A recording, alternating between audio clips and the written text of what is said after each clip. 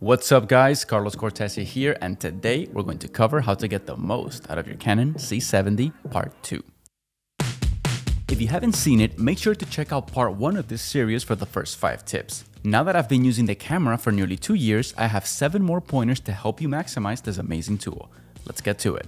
Tip number 1 is to use shutter angle. Shutter angle is the video equivalent of shutter speed. It uses angular measurements to mimic the rotating shutter in old film cameras, which controlled how much light each frame received. There are some awesome videos of shutter angles, so make sure to check those out if you want to learn more. But all you need to know is that a 180 shutter angle is the equivalent of the twice shutter speed rule when recording. The advantage of using it over shutter speed is that it applies to all frame rates. No more forgetting to switch the shutter speed when changing frame rates. With the shutter angle, you simply leave it fixed at 180 and it's one less thing for you to forget about on set. The image will automatically get darker when increasing your frame rate, just like it would if you would have changed your shutter speed.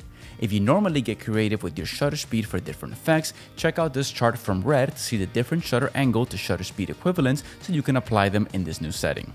So, to save time and mistakes, use shutter angle instead of shutter speed. Tip number 2 is to use a cage.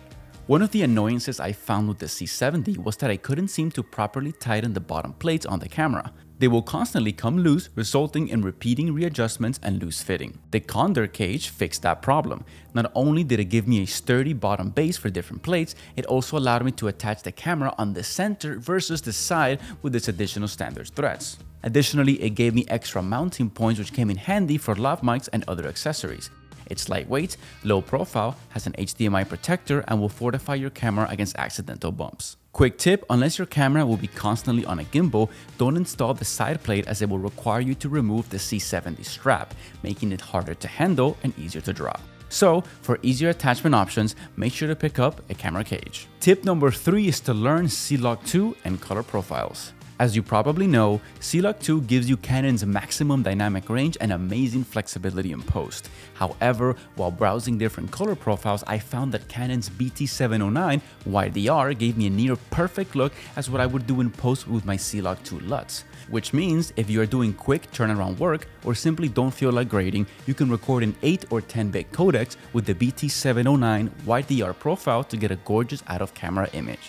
If you want to adjust this color profile, simply click the menu button, select the color profile page, choose the one you want to modify, click edit, and set the parameters to meet your needs. Using the baked-in color profiles can save you a ton of time on quicker projects while still retaining the rich color information of the 10-bit codec. However, if there is no rush and you have the proper editing machine, I suggest you use 10-bit C-Log 2 or 12-bit RAW to give you the maximum color flexibility in post.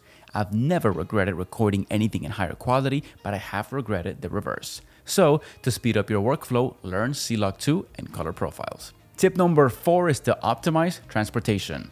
I've made some poor decisions when transporting my C70, from the soft Canon carry case to my ThinkPad book bag to even slinging it over my shoulder on horseback in Montana's wilderness. Eventually, I came to my senses and bought the Pelican 1510. To me, it's the ideal C70 production case. It's small enough to be considered carry-on luggage, yet big enough to house the C70 with the battery, a carry handle, my R7, 3 lenses, an extra BP60 battery, 3 Canon R7 batteries, my aperture portable light, HDMI cables, my OC external monitor, 4 Sony NP batteries, Rode lav mic, cleaning cloths, media case, base plate, screws, 2 locks to keep it secure, and an Apple AirTag so I can track it 24/7. It also comes with a custom divider system to tightly fit your gear.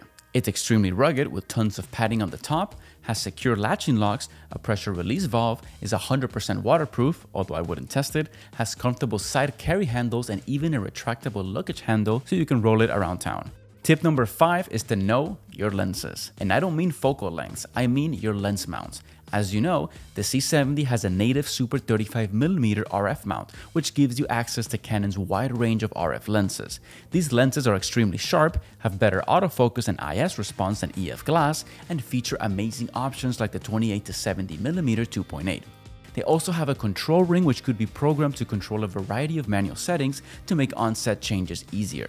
However, there are 2 drawbacks. Number 1, they are very expensive, and 2, you will need to deal with the 1.5 crop on this camera, which could be very limiting. Personally, I use a 24-70 in 99% of my projects. If I used RF glass, I would have to settle for a 35-105mm, which would be a problem because I use a 24mm often for wide B-roll shots. Thankfully, Canon was wise enough to give us the 0.71x adapter with the release of the C70, which allows you to use EF glass at a nearly full-frame field of view by cancelling out the crop, making it feel like a baby C500 Mark II. I'm not saying one is better than the other, it all depends on your intended use. If you don't need the 16mm wide shots and don't mind selling a kidney, then you can get the RF 16-35mm and the 24-70, which after the 1.5 crop results in a 24-52.5 and a 36mm to 105 respectively. However, if you get the 0.71x adapter and use an EF 24-105 f4, you will end up with the same focal range in one lens that will require two RF lenses to replicate. On top of that, with the EF option, you will get it for a fraction of the price and with an extra stop of light. Personally, I keep it simple. I use the 0.71x adapter and stick to two EF lenses, the 16x35 f4 and the 24-70 f2.8. However, I am considering getting the RF 70-200mm for my telephoto, because with the 1.5 crop or poor man zoom, I'll get a 105x300mm, giving me a variety of focal ranges for any situation. So, analyze your needs and know your lens mount. Tip number 6 is to use 4-channel audio.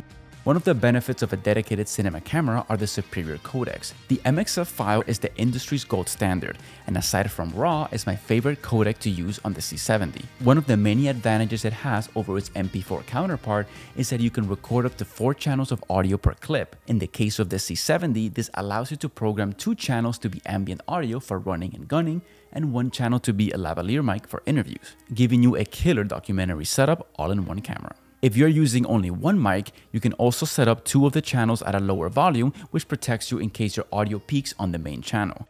This is extremely helpful when doing corporate work, interviews, or anything with a wide volume range. So, to set this up, first make sure you're recording in one of the XF ABC codecs. Then, click the audio status button. Select the first tab, click the audio input selection, and make sure both channel 1/channel 2 and channel 3 and channel 4 have the same audio input, whether it's built-in audio, input terminal, or mic terminal. Now click on the menu button. Go to the audio page on the first tab, then click channel 1 and channel 2, and channel 3 and channel 4. Then link channel 1 and channel 2, and channel 3 and channel 4.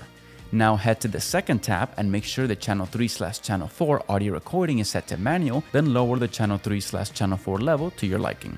Now you'll have 2 pairs of audio channels, with the first 2 having the original volume and the bottom 2 working as a safety in case you peak your main audio. Finally, tip number 7 is to use 10-bit 422 on your B-cam. While this tip is not directly related to the C70, it's still crucial to know. If you've ever done 2-camera interviews, then you know how much of a pain it could be to match their colors. Before I bought the R7, I used to film on the Canon 90D, and while being a great camera, it only recorded 8-bit video, which limited the color grade and made matching imperfect, time-consuming, and frustrating.